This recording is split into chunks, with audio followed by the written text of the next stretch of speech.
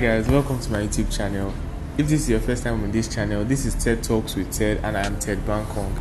Now in this video, basically I'm going to be talking about the outage that happened on the 4th of October 2021. Now Facebook, Instagram, Twitter, Messenger, Oculus VR, that's a VR company that Facebook owns, all were down. Now basically they said they routed their BGP codes to a wrong network. That means it was basically not pointing anywhere. Some people checked the Facebook DNS servers and Facebook was there, but Facebook wasn't live. Facebook was there, but not there. Now apparently Facebook staff could not even get into the building because their key cards were locked. They weren't going anywhere, so they had to basically go to their sites and data centers to solve this problem. Now let me explain what BGP is. BGP stands for Border Gateway Protocol. Now this is a way or an internet system that uses automated systems to broadcast your network. So it basically helps you route your network to a domain or like a DNS server.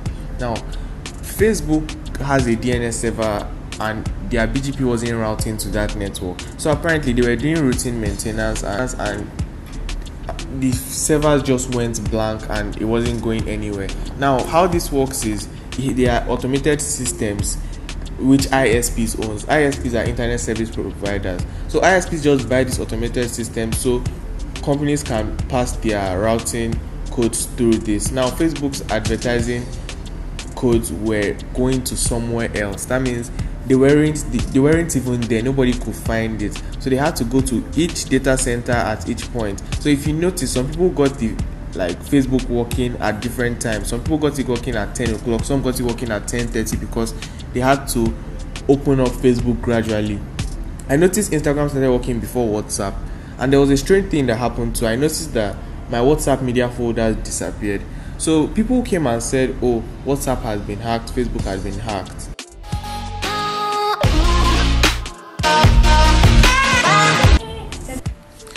So like I said, 1.6 billion Facebook accounts and Instagram accounts were being sold on the darknet.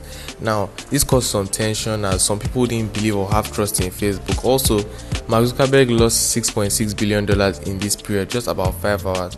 So imagine if Facebook had been off for a day. You guys can imagine. Now, there was also a theory that said Mark Zuckerberg was trying to hide some secret files called the Pandora files. So you can go to YouTube and check other videos. I'll look for videos and link them down below.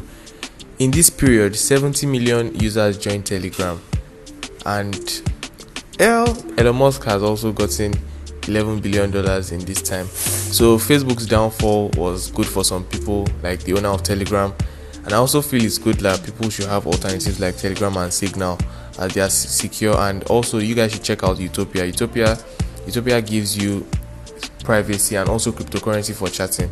So Utopia, you guys should actually check alternatives because it's not good to keep your trust in Facebook or anything that is owned by Facebook. I'm not saying Facebook is bad, but everything under Facebook is owned by one person, and since we have noticed that all Facebook services are not independent and they all use one BGP routing process or the same servers and everything, that means if one is affected, all is affected. So for instance, let's say we were in a situation where Mark Zuckerberg had monopoly of all the social media and for a day it had gone down. We know how much people rely on social media to actually communicate with others. It would have been a very bad experience for people and things like that.